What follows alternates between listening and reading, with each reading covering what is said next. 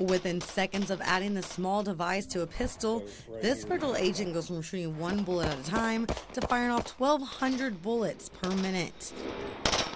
It's bad because they pose a significant threat to law enforcement and to the general public. It's called a Glock switch. It turns your average pistol into a machine gun. It's something you can make in your house, you can make with a computer.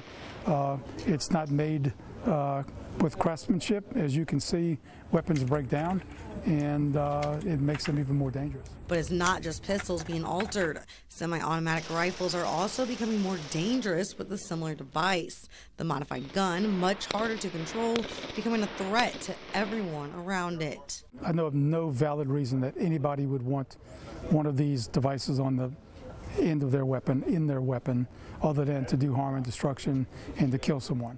Dozens have been taken off the streets in Baton Rouge, where more and more young people are using them, hoping to hit their intended target. Oftentimes, I think 10 or so are being held by juveniles, which again makes it even more dangerous. East Baton Rouge District Attorney Hiller Moore says state laws don't count the modified guns as a machine gun, which carry greater penalties.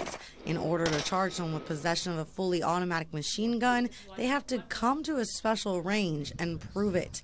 Now Moore's office is working with the state lawmakers to redefine what a machine gun is. He also notes anyone who is charged with possession of a machine gun can leave jail, buy a new pistol, and convert their already deadly weapon into something more dangerous. That's another statute that we could ask the legislature to take a look at and change, because we surely don't want people that are possessing these types of weapons have the ability to possess it again, or any other type of weapon for that matter at all.